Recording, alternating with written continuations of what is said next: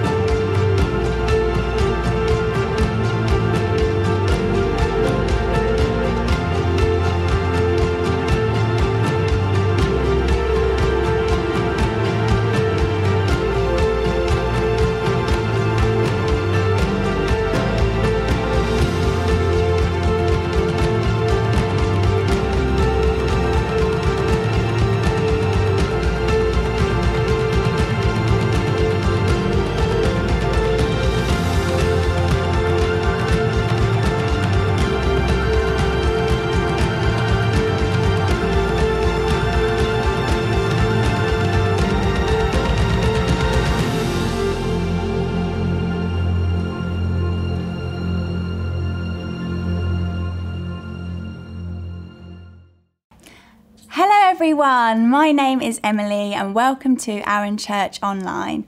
We are so happy to have you with us today, especially because it's Father's Day. Happy Father's Day to all you dads out there. We're so proud of all that you do. We also know today might be a difficult day for some of you and we are right here behind you. So today we are continuing our series on review and Kat Archer will be speaking to us from Genesis, all about what we have learned in this time.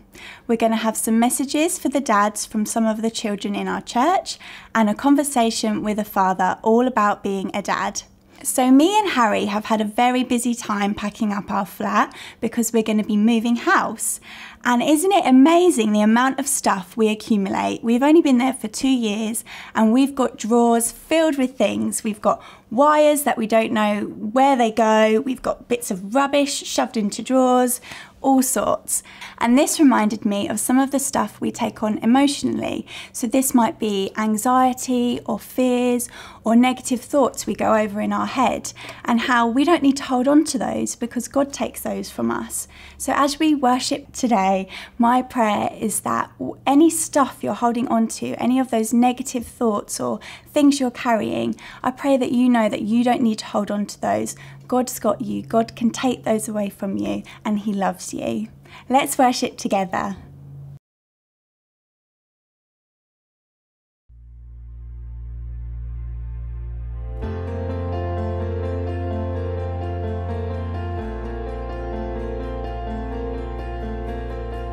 There is a sound I love to hear. It's the sound of the Savior's robe as He walks into a room where people pray, where we hear praises, He hears faith.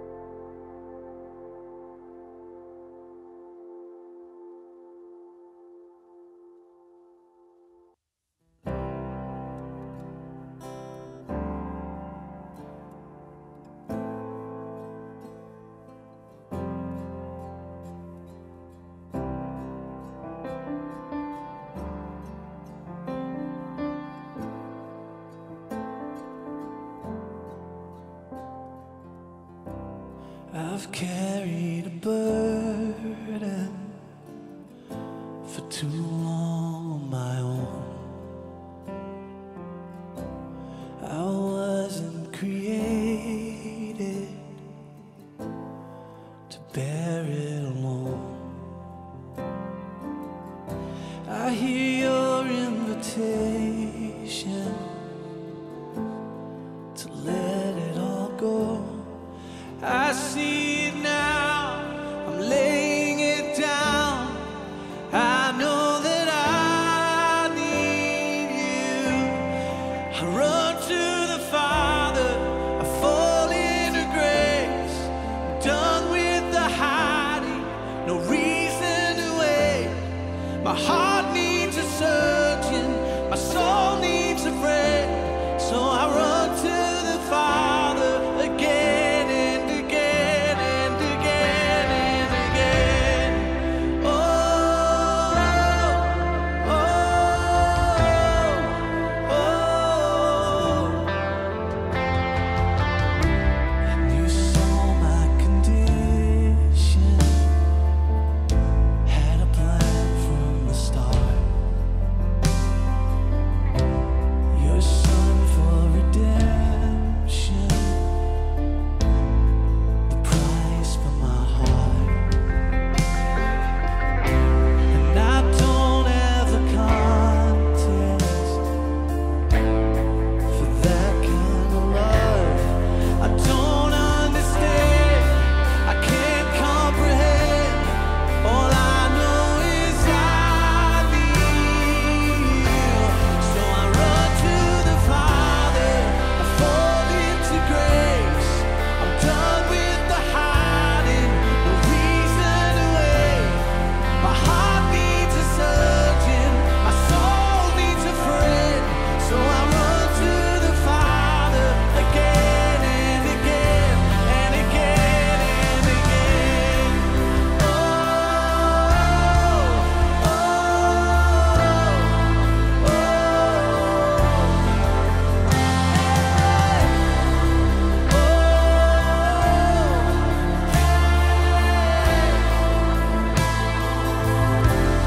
My heart has been in your sight long before my first breath. Running into your arms is running to life from death. And I feel this rush deep in my chest. Your mercy is calling out. And just as I am, you pull me in. And I know I need you now. So I run to the Father, I fall into grace. I'm done with the hiding, no reason to wait. My heart needs a surgeon, my soul needs a friend. So I run to the Father again and again. I run to the Father, I fall into grace. I'm done with the hiding, no reason to wait. My heart found a surgeon, my soul found a friend. Now I run to the Father again and again and again and again. Oh, oh, oh, again and again.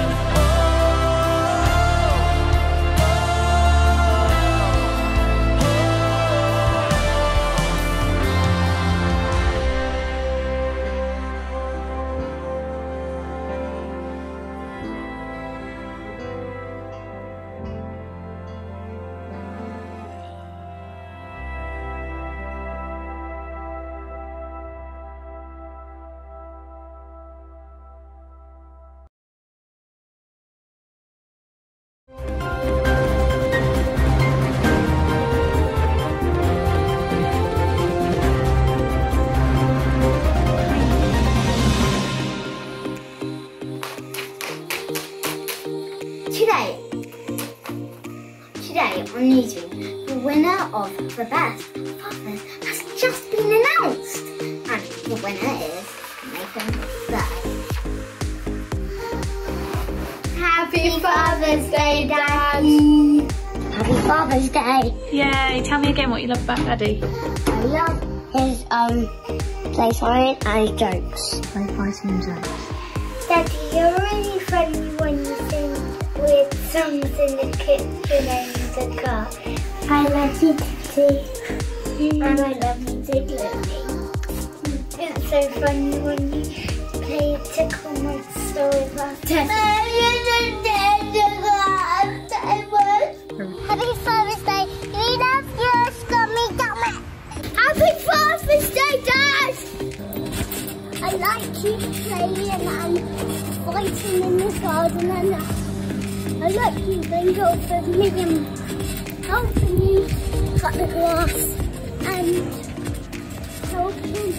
Wait, what is that up there?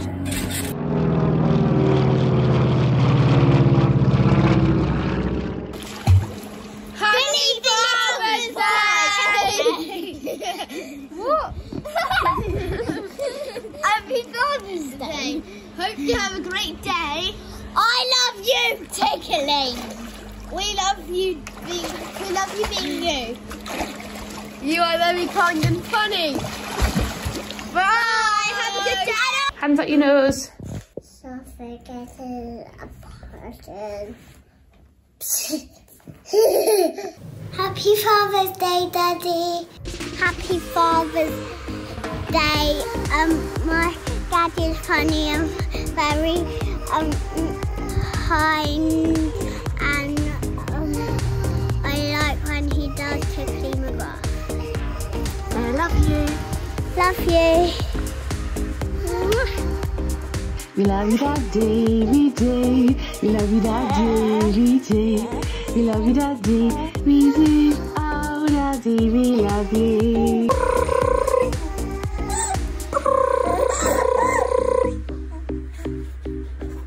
Happy Father's Day, and you are the best dad and the most amazing. Father's Day, Dad. Do it. Go on then, Edelweiss, your turn. Happy Father's Day.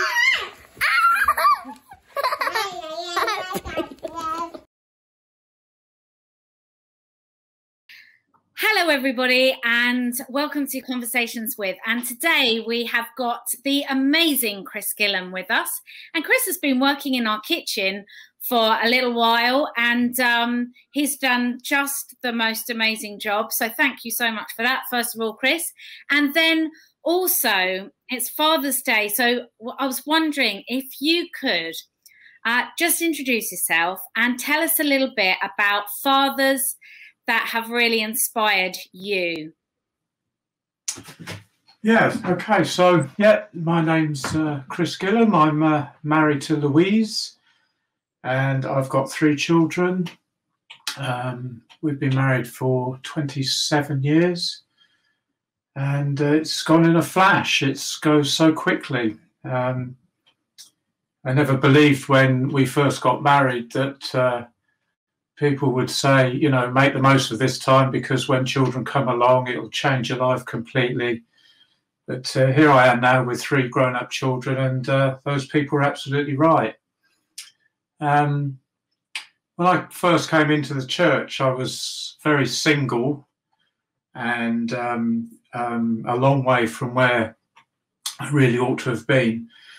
And it was quite amazing coming into the church and God changing me from the inside into what I thought I was meant to be as a bloke, and as far as women were concerned. And I, very fortunately, I met Louise, and we got married and we had children. And during that time, I think God used many men, particularly in the church,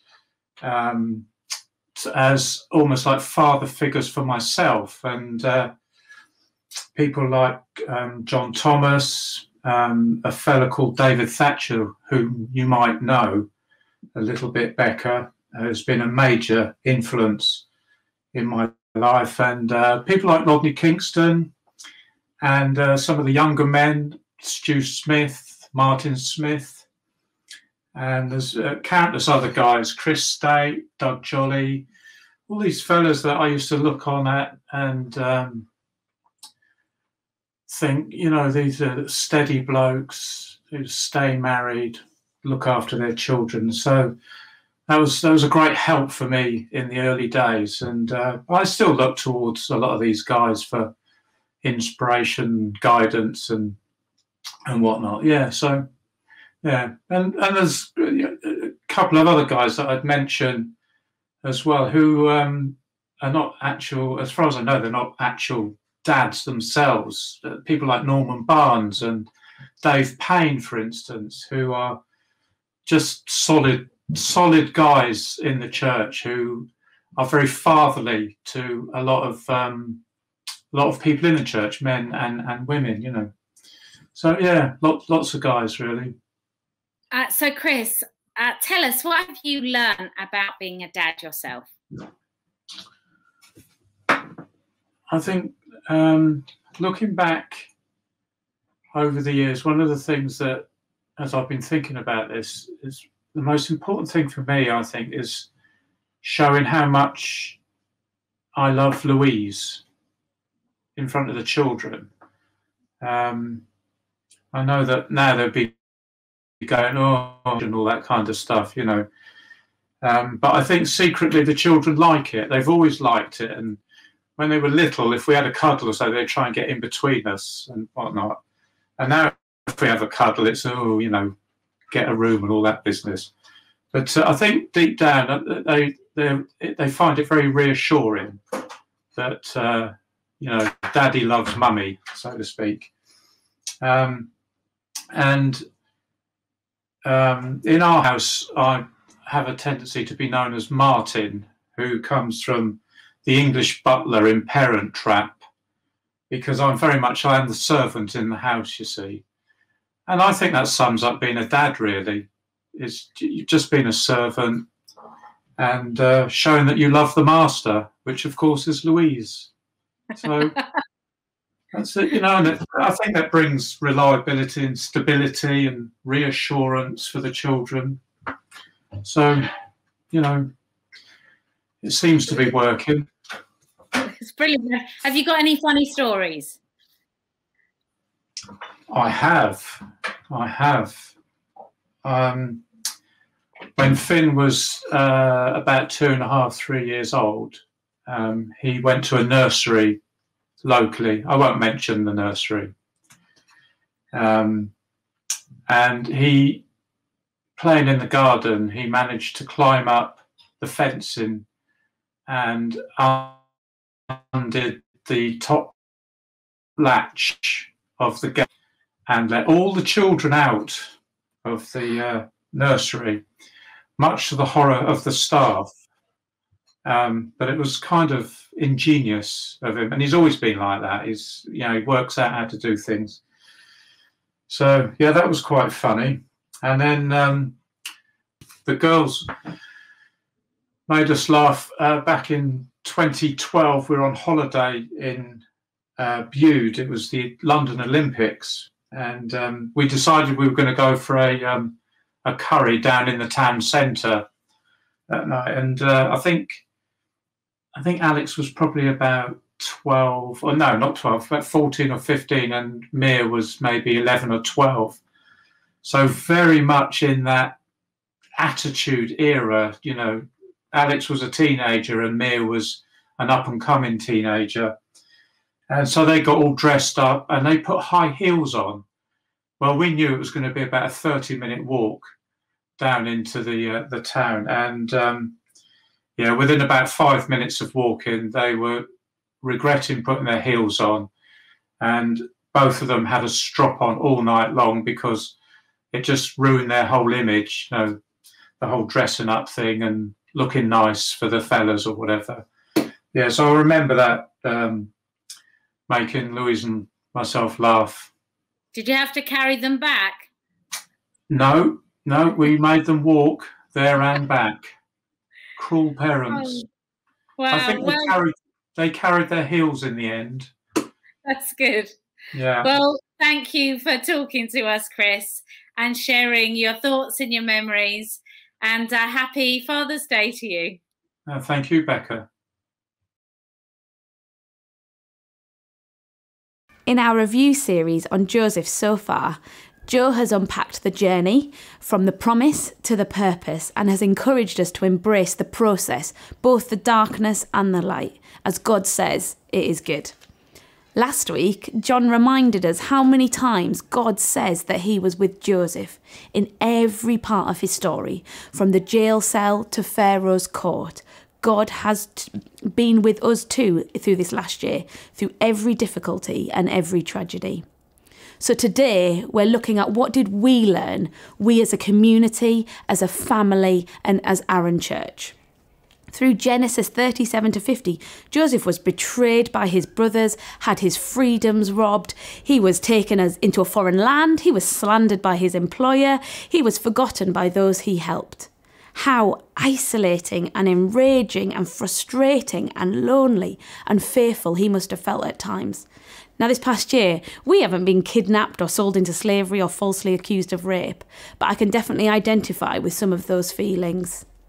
I imagine that not much was recognisable for Joseph. When he first arrived in Egypt, his home had changed, the rules, expectations and culture, even the language had changed. He had gone from being the favoured son to being a slave. For us all, there has been much change and adaptation in this last year, in every aspect and in every day of our lives. So what have we learnt from this huge shaking up? We know that God was with Joseph every step, but it also says in chapter 39 4 times that God blessed everything he did so he succeeded. Joseph had his part to play. He had to participate, show up, engage, and God blessed his actions. God blessed him, and God blessed all that came into contact with him. Chapter 39 says, from the day that Joseph was put in charge of his master's household and property, the Lord began to bless Potiphar's household for Joseph's sake. All the affairs ran smoothly, and his crops and livestock also flourished. A lot had been taken from Joseph, and a lot was out of his control. But Joseph could still choose how he showed up. A lot has been taken from us, and a lot is out of our control, but we still have a choice how we show up. It matters to God, it matters to each other, and it matters to you. It matters to God. In the Beatitudes, it tells us that having the right attitude, even in the worst of circumstances, glorifies God. And it matters to each other because Joseph's blessings from God overflowed into all aspects of his environment. It said everything in his household and in the fields flourished. And it matters to you. How you show up every day, your attitude, your heart will totally change how you experience life. Now, I read Joseph's story knowing the ending, knowing that what's to come, but Joseph served in Potiphar's house for over a decade, and he didn't know what lay ahead. He didn't know about the imprisonment or about Pharaoh's palace. But Joseph lived in the moment, humbling himself before God and his masters, working hard and receiving God's blessing. In Psalm 73, it says, "No doubt about it, God is good. Good to good people, good to the good-hearted. But I nearly missed seeing his goodness. I was looking the other way, looking up at the people at the top, envying the wicked who have it made, who have nothing to worry about, not a care in the world." We mustn't let life pass us by one day at a time, hoping for something else in the future. We need to show up in the today. I read a blog this week by a singer called Nightbirdie. And in it she talks about God's mercies. She often reminds herself of the Israelites who were wandering in the desert for decades, praying to arrive in the promised land. But instead of an answer to that prayer, she writes, "For 40 years their shoes didn't wear out. Fire lit their path every morning. Every morning he sent them mercy bread from heaven. I look hard for the answers for the prayers that I don't pray. I look for the mercy bread that he promises to make fresh for me each morning."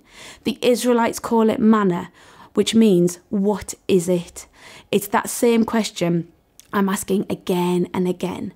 There's a mercy here, somewhere, but what is it? What is it? What is it?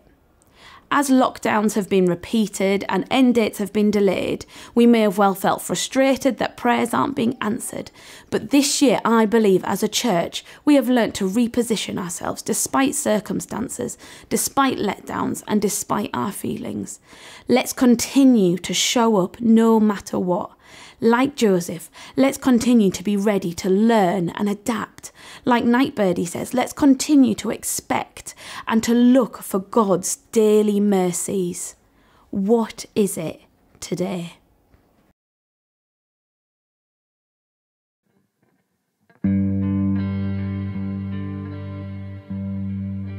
Find me in the river. Find me on my knees.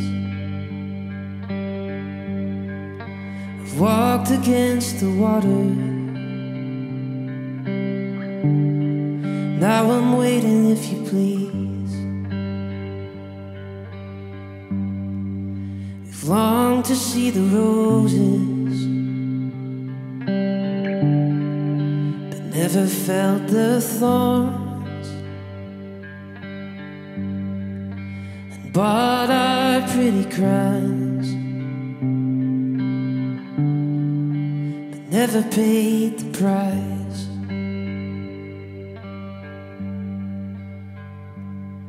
Find me in the river, find me there. Find me on my knees with my soul laid bare. Even though you're gone and I'm cracked and dry, find me in the river. I'm waiting there for you. Find me in the river. Find me on my knees. I've walked against the water.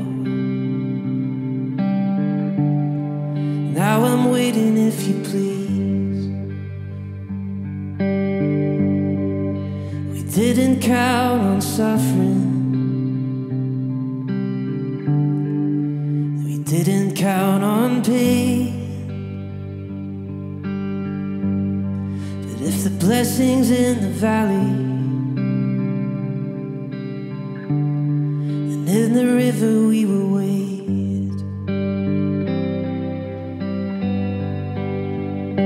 Find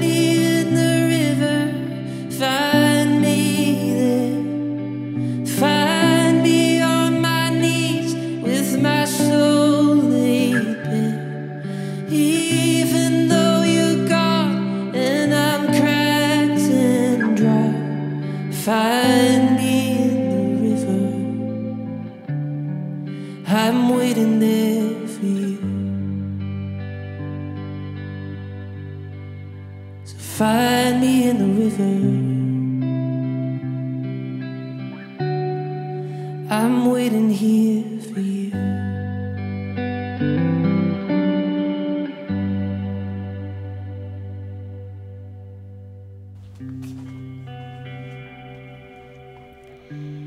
Let us just take some time right now and say, God, what do you want to say to us? What do you want to say to us as a church?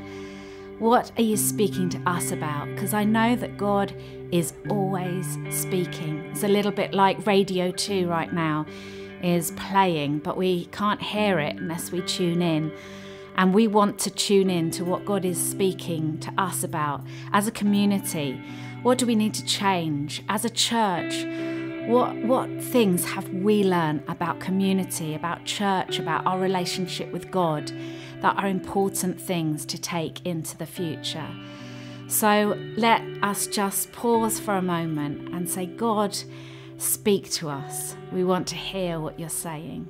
Father, I thank you that you are always speaking, that you have something that you want to say in our lives and in our church. And we just want to dedicate the church to you. Here, Arun Church, we say you're the leader. We say You're the person that we want to follow, wherever that may be. And I pray that we as a community would take hold of everything that you have for us, and we would be led by you. We would learn the things that you want us to learn, and we would walk into the future holding onto your hand.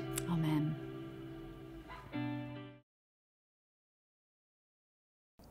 Thank you all so much for joining us this morning. We hope you enjoy the rest of your Father's Day and have loads and loads of fun. As a church, we're all on a generosity journey. The church relies upon financial gifts to run our activities, employ staff, and facilitate the pastoral and support services we run for the wider community. All of us are at one stage of this journey, so wherever you are and whatever your situation, please prayerfully consider how you might be able to give to the church. You can go to arunchurch.com/donate. Please keep an eye on our social media accounts for an update about our plan moving forward with in-person services. Thank you so much. It's been great to have you with us. See you soon. Bye.